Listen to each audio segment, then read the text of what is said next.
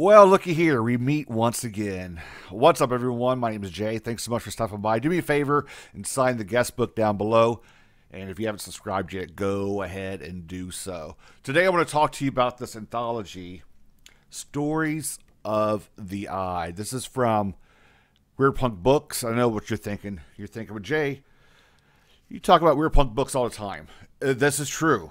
This is very true. I think more people should be checking out what they release, what they have to offer, and I will continue to shout about them until more people do so, or until I lose my breath, whichever comes first. But this anthology, something a little different. You know, we've had Sam Richard on Paper Cuts a couple of different times, 2 times I think, and we've always talked about how I think and feel, and Sam thinks and feels.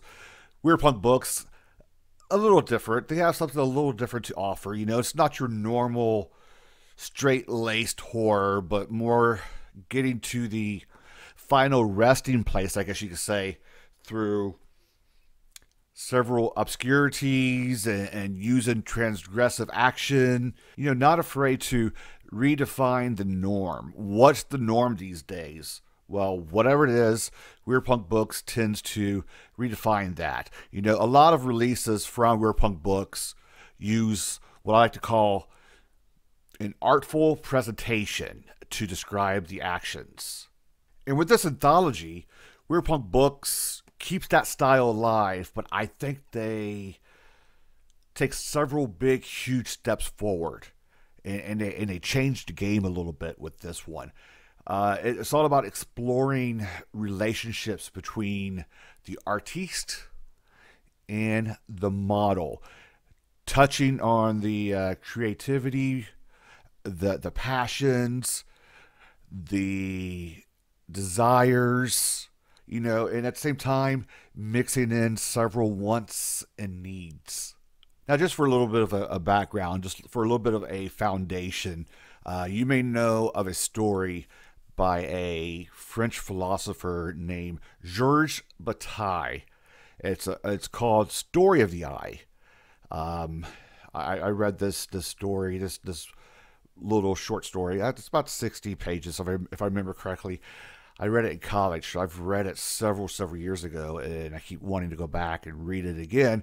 But Bataille was one of the earlier transgressive writers, and he focused a lot on violence and a lot on unsettling ideals and sacrifice, and he gave them more of an erotic twist to them. You know, people actually looked at his work back then as evil.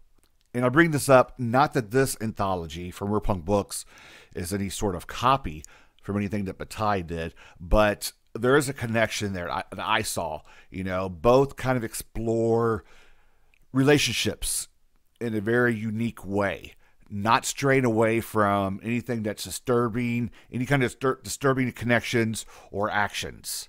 So this anthology, Stories of the Eye, gives us 13 writers, 13 artists, and they all take their turn in examining the relationships people create, not only with their subjects, but with those directly connected. I felt each story shines somewhat of a spotlight on the connection some of these people are making, that are grabbing onto both physically and mentally. Maybe some are grabbing onto these relationships thinking that they're there, but it only exists in their minds. I feel like the horror lies within the relationships we read about, the lost souls or the broken souls who are just grasping onto anyone who may have the slightest hint of interest in their life.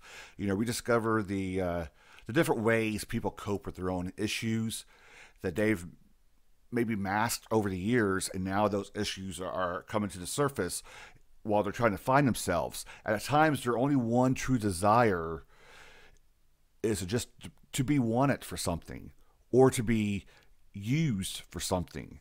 So with touches of eroticism mixed with emotional barriers and physical barriers, this collection gives us 13 unique point of views on those who not only suffer for their art, but those who suffer to be part of art. Let's get another shot of that cover there. It's got a little bit of a shine on it. I apologize. Just the lighting in my basement here is kind of bad. When you first jump into this anthology, the first story, The Intricacies by Andrew Wilmot, you're going to notice that the wording is very sharp and very intense. And that should tell you what you're going to experience in the rest of the anthology, because every story is like that. You start to see one of those points of view I was talking about earlier, that I mentioned earlier. The writer creatively gets into the relationship without, coming out and telling you this is what's happening, telling you the actual relationship. There's an art form to getting to that point, And then the next one from M. Lopes to Silva is called The Thing That Moves the Meat. I love that title, by the way. That one kind of shows a one-sided, seductive relationship where one party just wants to be noticed and willing to do whatever it takes, even though they really can't see the vision or can't really see what the artist sees. And these, I mentioned these two because they kind of set the whole tone for the anthology. This is what you're going to get. You have to, I don't want to say you have to read between the lines, but what you see on the surface, there's so much more there. And it kind of makes you work a little bit. I usually say when I talk about anthologies and short story collections, I can't read a bunch of them all in one sitting. I read one, I clear my head, I go back and read it. I totally suggest that, just so you don't go into the next story a little bit biased from the story before that, because they may seem like they have some of the same things mixed in. Each one is unique. Each one is different. Each one is telling a different story from a different point of view, a different style, a different way. So you definitely want a little bit of a break just to, clear your palate before you go to the next story in this anthology. Now, at times you might notice cries for help. Souls that have been destroyed, yet somehow, somewhere deep inside that soul, that person has just enough strength to tell their story, basically. You see how everyone in their life has failed them. And in some way, you feel the hurt and you experience the scars that these characters have. Each story is very unique and unapologetic, while elegantly being delivered without remorse. Stories of the Eye creates a new style of art by combining everything we may know about relationships along with everything we don't know about relationships, everything we've ever gotten wrong about relationships, and it doesn't place any sort of limitations. It allows every thought and every sense and every feel to be free, to be on display, to be out there for the world to pass judgment. This is Stories of the Eye from WeirdPunk Books. It's edited by Sam Richard and Joe Koch, and they both actually have a story in here. Just FYI, Sam Richard's story in here is called Jizz Christ. I know Sam. I wouldn't expect anything less than a story called that. But the list of writers in this thing the list is crazy good. Brennan Vidito, we've talked to him before in Paper Cuts. Hailey Piper's in this. Roland, Blackburn, just to name a few. You can't go wrong with the writers in this collection. Okay, Stories of the Eye from WeirdPunk Books. I'll have links down below for you to check it out. That's going to do it for this episode. I hope you'll give this one a try because it's a little different. It's pretty deep. I don't know why I keep putting it down. I apologize.